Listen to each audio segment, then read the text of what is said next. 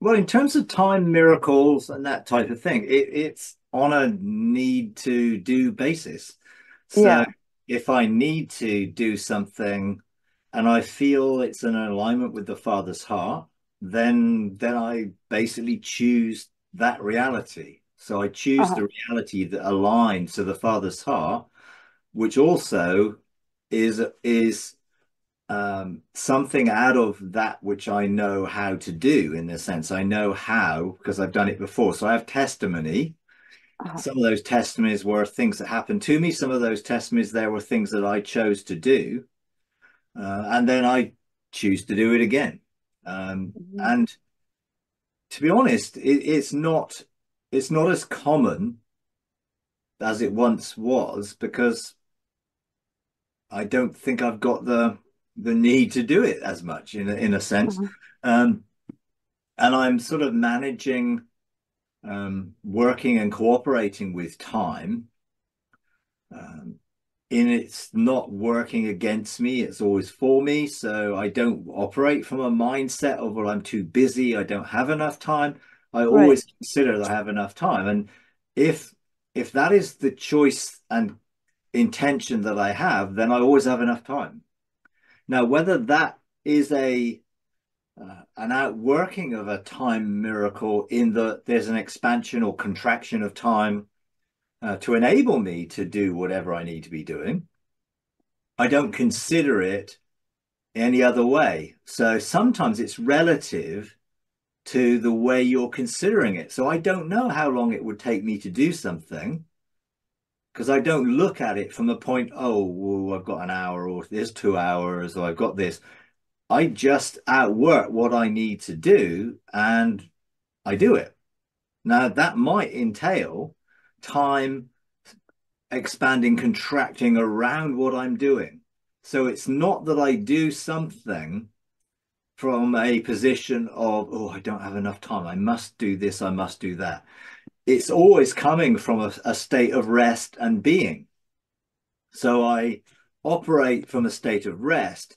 Therefore, I am able to do everything I need to do.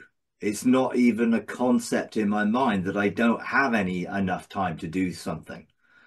I will always have enough time to do something. And if that entails time bending around that, then it will around my choice and my choosing that reality. If you're coming from a perspective of, well, I don't have enough time and I've got a limit to this time, I've only got an hour, I've only got this, then you may have to consciously choose to expand or contract time because your mindset is, I don't have enough. Whereas I always have enough, therefore it manifests around me more than me saying, okay, I'm going to expand this time right now from an hour to a day.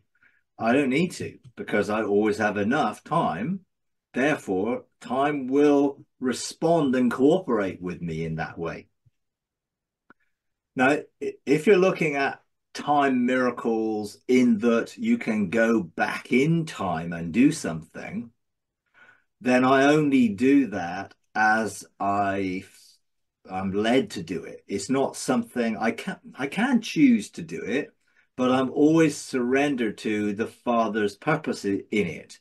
So if I did an activation, which I mean I think I did an activation with a group last month, in which was okay, let's be open to being available for God to use us back in time. So we go into the now of the eternal now, and then we can come out of that into any place in time. And it was as if we'd always been in that time. I didn't change history, I was used in history, but I go into the eternal now in 2024, and I go back to I don't know, 1925 or 1850 Mm. or whatever it might be. I do something. I've always done it, but I'm only aware that I've done it now because I've gone into it relatively to my now position. And I come out from the eternal now position into that time, come back into this time having done something. I probably am less aware of doing that than I would have been in the past. You've Okay. always been used in history. I see. Okay. Because if you think of the eternal now as it's all now, I can go into the eternal now in 2024. I'm part of that continuum, I and I see. can then go into, let's say, 1850, do something, come back into the eternal now, and come back into 2024. And I've always been used in that moment. I didn't Mm-hmm. go back and change that moment. From the eternal now perspective, that moment hadn't happened yet until I went into it. It's a different concept from linearity. You can't think linearly um, to be able to effectively do that. And when I first did it, I was just taken into it, and I found myself in the past, and I did something in the past, then I found myself back in the present. I didn't know the mechanics. I just was in a position of engaging with God. I found myself somewhere else. I then came back, and it was obviously in the past because the people were dressed and spoke in a way from a couple hundred years Mm-hmm. ago, whatever it might be.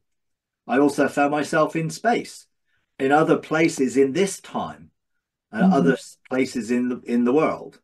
And um, now I don't think I traveled spirit, soul, body, because I think in occasions I did something. I asked people, well, was I still there? Did I disappear? And they said no, but it looked like you weren't there consciously. So then my spirit soul was transported in another space, let's say in China, Russia, anywhere. Um, and I did something, but I manifested physically in that space. People were able to see me, engage with me, and I was able to touch them. So my spiritual being was able to manifest into a physical reality, which is exactly what an angel does. Right. Angel is a spiritual being, but can manifest in this physical realm in a physical way and can be touched and can touch us. So that has happened, um, and I was quite often aware of that happening, but I am always available for that sort of thing to happen, whether I'm conscious of it or not, because I don't have to be conscious to do something, because my spirit is conscious. I can do Mm-hmm. something in my spirit being without necessarily my soul being aware, Uh, because I dwell in that spiritual realm all the time. If you enjoy these videos, would you please take a moment to like, comment, and subscribe? It really does help. Thank you very much.